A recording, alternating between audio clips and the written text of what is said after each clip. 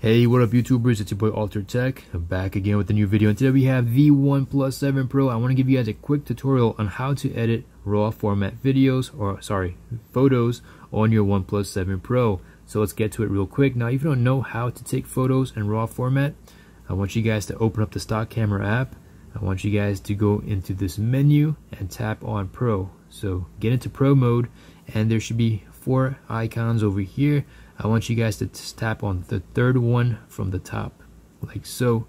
Now, initially, if you haven't done this before, it's probably going to say JPG. I want you guys to change it to RAW or RAW. So let's go ahead and snap a photo, and let's go into the gallery, and let me show you guys real quick what we're working with. So this is going to take 2 photos. One of them is going to be one that's altered with software processing, and it's also condensed. So what I mean by that, the size of it is going to be a lot smaller than the raw format. So it's about 1.99 megabytes, not too big, but check out the raw photo.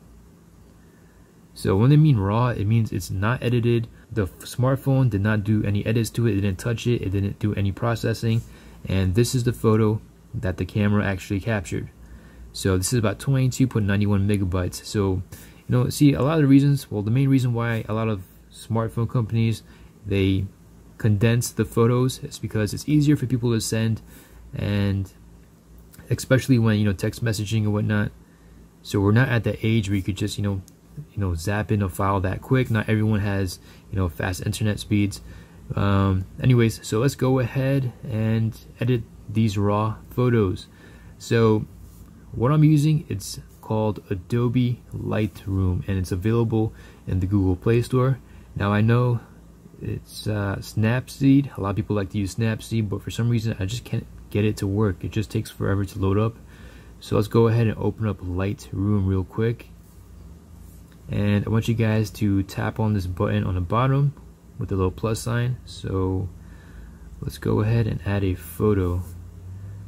Okay, so you're just gonna pick the photo you want and make sure it says raw on it. So I've already added my photos. Let me just go ahead and find them real quick.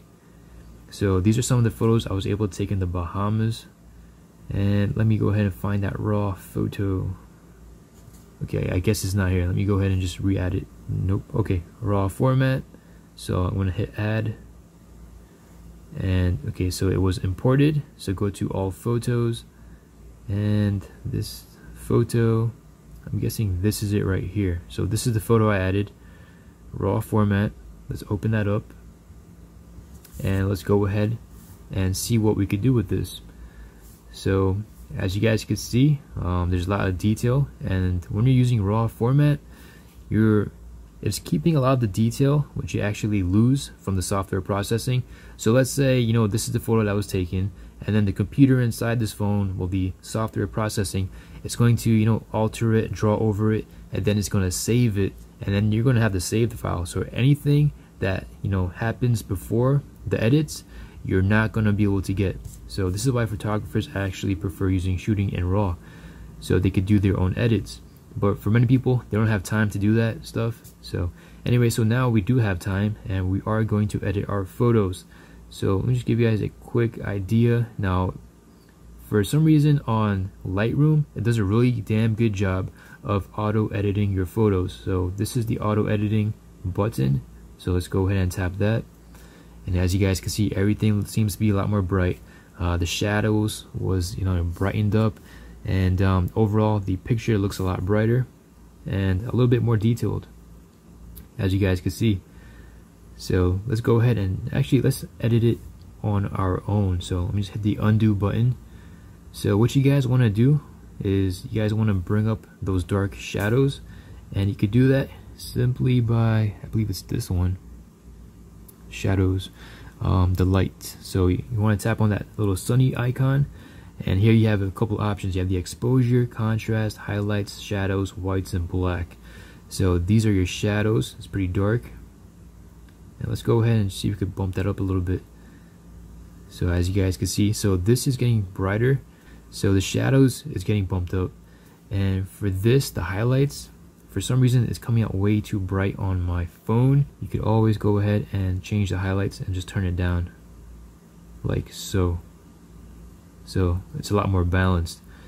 And another thing you guys could do is you guys could go ahead and go into the hit this triangle, and you should have the option of, you know, maybe sharpening your photo a little bit more, or, you know, adding some more detail, or even adding some noise reduction, because sometimes in low light situations what you have in, you know, in darkness is a lot of noise, and that's when you actually bump up the ISO or way too high.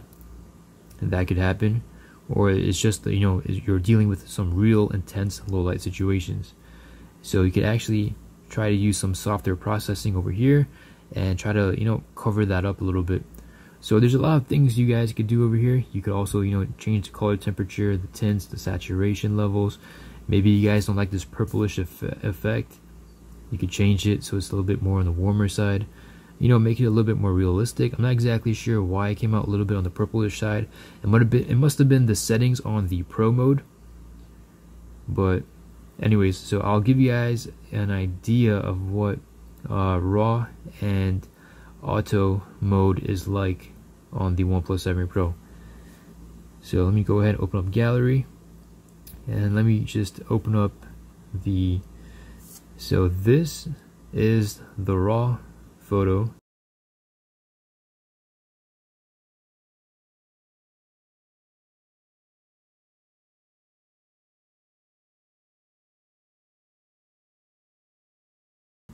Now this was a picture of my room. It was a bit messy, but holy crap, this came out so goddamn good. Everything came out very clear, and I was able to edit it, you know, change the temperature, the tint, and as you guys can see, I mean, the camera system on this, it's pretty damn good. It's just up to, you know, what kind of camera software you're actually using. I know there's Gcam available, you know, not rely on them. You could also just edit them on your own and work on your photography skills and your photo editing skills. So to me, that's actually the beauty of using a OnePlus device. It has a pro mode, and unlike, you know, phones like the Google Pixel, which takes amazing photos, this gives you more control. And if you're a photographer and if you like taking photos and you want to get into photography, this would be a nice step to get into that world. There's a lot of things you're gonna, you know, need to learn, like, you know, when it comes to, you know, editing, the exposure, contrast, saturation levels, things like that. Anyways, people, this is Altered Tech with his little mini tutorial on how to edit photos on the OnePlus 7 Pro with RAW formats. If you guys liked it, please hit the like button. If you guys want to see more videos like this, be sure to let me know. This is Altered Tech signing out. Hope you guys have a great and wonderful night.